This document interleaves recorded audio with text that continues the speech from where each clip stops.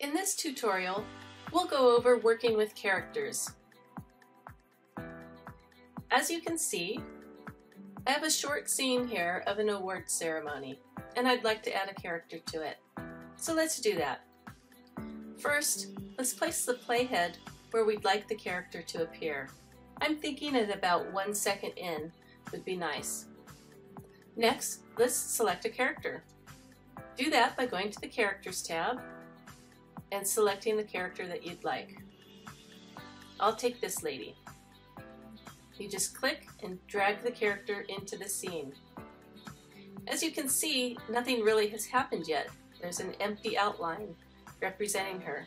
That's because she has not yet popped into the scene. If I click play, here she comes. By default, each character comes on and then disappears after 2 seconds. You can adjust that by stretching the bar that represents the character to the desired amount of time. I would like her to be a little bit larger in this scene, so I'm going to select her and then click on this green square and drag my mouse until she's the size I'd like. I think this will be fine, and I'm just going to position her by dragging her right here onto the carpet. At this point, she just pops in and then disappears soon after. What I would like to do is add another action. Rather than just having her on for 2 seconds and then disappearing, we'd like to have her for the entire scene, and we'd like to have her do a few other things than just stand there. So if you click this plus button in the bar, you get some more options, and these are for different types of animations you can have your character do. So I've got the type, which would be if she's angry, clapping, dancing, exercising, flying in, holding a camera, holding a trophy, saying hi, doing yoga, and more.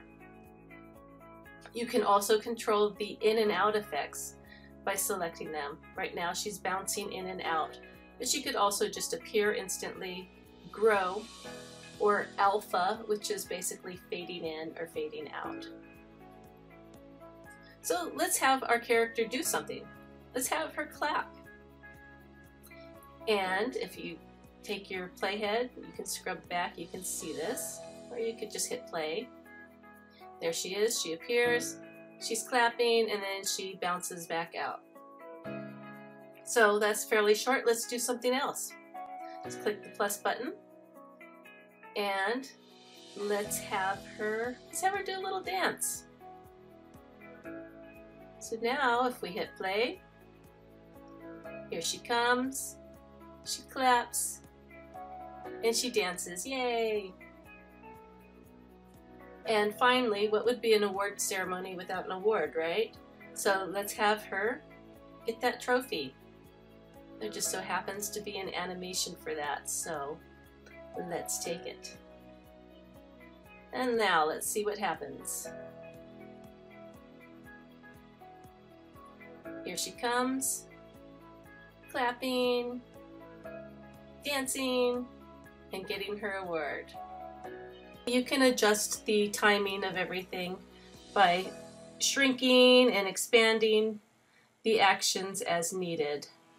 I'm going to have her idle a little less, and let's see, have her dance a little bit more. And then we're just going to drag the whole thing over so it ends down here at the same time the scene ends.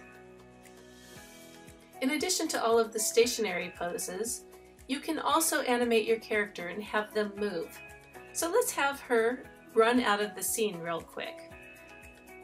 So if I go to my character, click the plus sign, and choose running. You could also choose walking if you prefer. I'm going to choose running.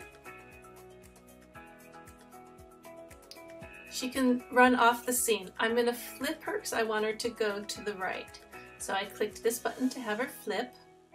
Now you'll notice when it's highlighted down here, there's two little circle icons down in the bottom. These are called keyframes. Your first keyframe is the beginning position. and size. And the second one is the end position or size. So I'm just going to move my character to where I want her to end. And I want her to go completely off the screen. So I'm going to let go over there. So now, we hit play, you'll see her run across the screen. I'm going to go to Settings, and I'm going to turn off the effect of her bouncing out, so it's going to be instant. Hit play, and off she goes. So in scene 2, let's have her enter here and run across and exit over there. So we're going to start by bringing our character into the scene. Let's take a peek at her settings. We want her running, and let's have her bounce, turn the bounce off so that it's instant in both cases. So she's going to come in instantly and out instantly. Save. And then we want to flip her direction so she's going the appropriate way. And then finally, we want to come down here, give it a little bit of time, so we're going to stretch it. And then we're going to set our keyframes. So she can come in here, that's fine. We want our end keyframe here to be way over here. So let's do that. Let's take a peek. And there she goes, running across the screen. You'll notice she only takes a few steps going across, so there's one more setting we want to adjust here. So if we click on this gear icon, repeat, we want this, let's have it repeat 3 times so her legs keep moving as she goes across the screen. There, that looks better.